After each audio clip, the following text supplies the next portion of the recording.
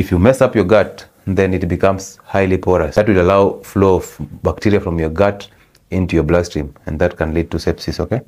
Yeah, so that is number one. Number two, there's this thing that I call protein allergies, that most of you refer to as protein allergies. I wanted to know that most of these protein allergies are brought about by wheat products.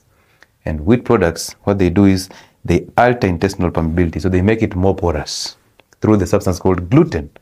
Once it becomes more porous, then substances can flow in and out of your bloodstream anyhowly, including protein particles.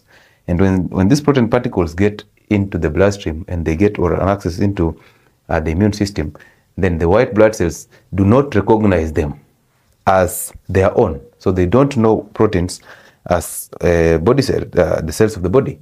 And therefore, what they do, they start fighting it. Once they start fighting, you get those reactions and those skin eruptions on your face, on your skin, and you call it protein allergy.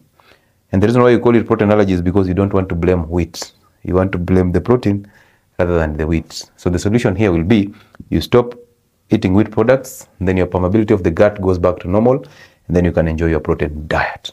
So basically that is it.